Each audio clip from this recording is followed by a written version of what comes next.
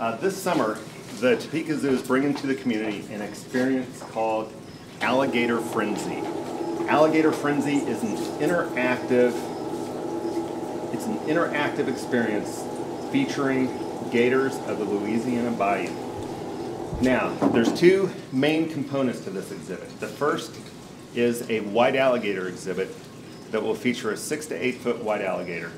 And the second piece is a feeding lagoon, which will hold approximately 40 juvenile alligators ranging from about 3 to 4 feet in length.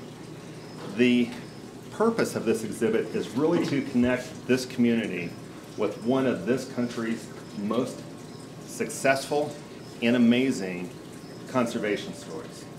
And see what alligators are all about. Make sure you don't miss it.